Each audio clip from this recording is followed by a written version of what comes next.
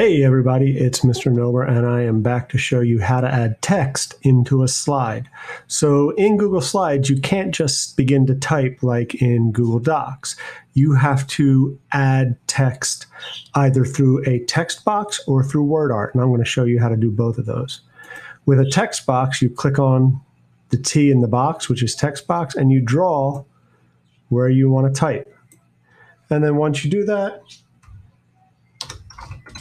you can begin to type. And remember, if you want to change the font, highlight what you've typed, and you can change the size, the font, make it bold, italics, change the color, or change the background color. All right, that's one way. I'm going to remove this text box. The other way, and this is good for titles or where you're not going to have a lot of words, is to go to Insert and WordArt. And WordArt, you're going to type and then just hit Enter. If you want a second line, notice here it says hold Shift and hit Enter to get a second line. So I'm going to do that. And then I'm going to change my font.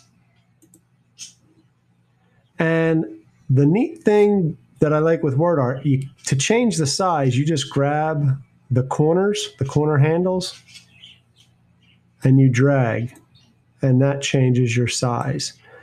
But the cool thing is you can use the fill bucket to change the inside color and the outline or border color to change that color. And remember, with the border color, you can change the weight, the thickness. You could make it dots. It's a little strange. Dashes, dots and dashes, or I would just go with a solid line. But that's how to add text into a Google slide.